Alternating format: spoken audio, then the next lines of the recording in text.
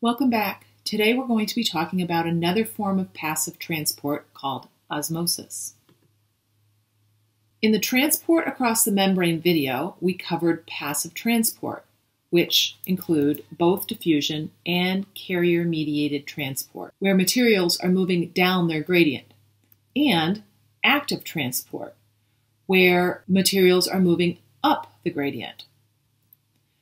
And we had just introduced the concept of osmosis. This is another type of passive transport where the water is required to move across a semi-permeable membrane. Water is polar, so it can't move very well by itself across the membrane. However, we have lots of special water channels called aquaporins that allow water to cross the membrane. We have so many of these aquaporins that it makes it seem as if water can just flow across at will. In the body, water is a solvent. A solvent disrupts ionic bonds. We learned about that in the last video. All of the other stuff in the water, gases, ions, proteins, macromolecules, are the solute. I like to use the word stuff when I talk about solute, so you don't have to worry about remembering what solute means. It's just all the stuff that's in the solvent. So how does osmosis help us fix the concentrations of stuff in the body? Let's look at this special tube. It contains a solution of a solvent, water, which is the little blue dots, with some solute, or stuff, the purple dots. There is a semi-permeable membrane at the bottom in between the two arms. If we look at the osmolarity, or amount of solute in the solution on each side, you can see that there is less stuff on the left-hand side and more stuff on the right-hand side. So the concentrations on each side of the membrane are different. Remember, this is our definition of a gradient.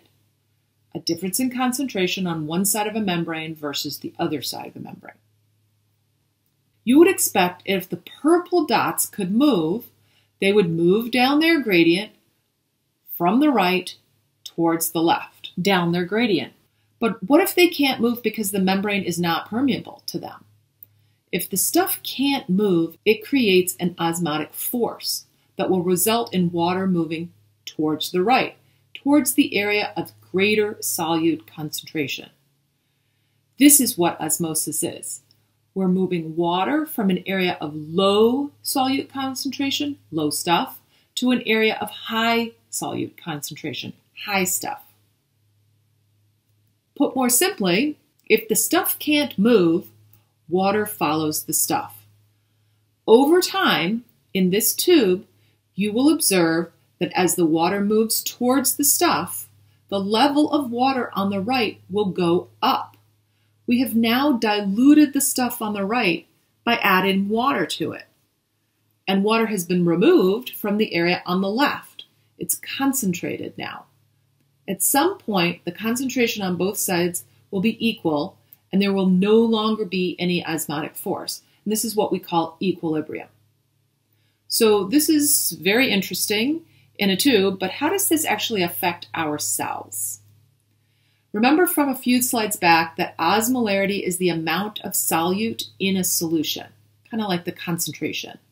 High osmolarity has more stuff, low osmolarity has less stuff. This becomes very important when we talk about the cell and the body fluids that cells sit in. When we talk about how this affects cells, we talk about tonicity. If the amount of stuff is the same on both sides of the membrane, we call that isotonic. There's no osmotic force causing water to go either direction because the concentration is equal inside and outside the cell. No force to make it move. However, if there is a difference, if the stuff is at a greater concentration in solution, it is called hypertonic. If the stuff is at a lesser concentration, it's called hypotonic. Now you remember your medical terminology here. Hyper means over, and hypo means under. So hypertonic has more stuff, hypotonic has less stuff. Because the stuff is generally not able to move across the plasma membrane, the water will move towards the stuff to dilute the area of the greater concentration. In a hypertonic environment, the water will move out of a cell towards the stuff. In the case of a hypotonic environment, water will move into the cell towards where there's more stuff. It always moves to dilute that area where there's more stuff. Now, cells prefer isotonic solutions. That's why we don't inject pure water into someone's veins. Instead, we use an isotonic solution, such as normal saline, with a concentration of 0.9% NaCl. This keeps it so that there's no osmotic force, as the stuff on both sides of the plasma membrane is the same. This keeps our red blood cells shaped the way they're supposed to be shaped.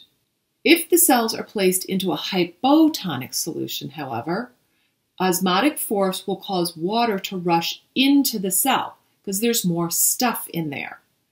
This actually can cause the cell to swell and perhaps even burst. If the cell is placed in a hypertonic solution, where there's too much stuff outside, the osmotic force will cause water to rush out of the cell towards the stuff, and the cell will shrink and crenate.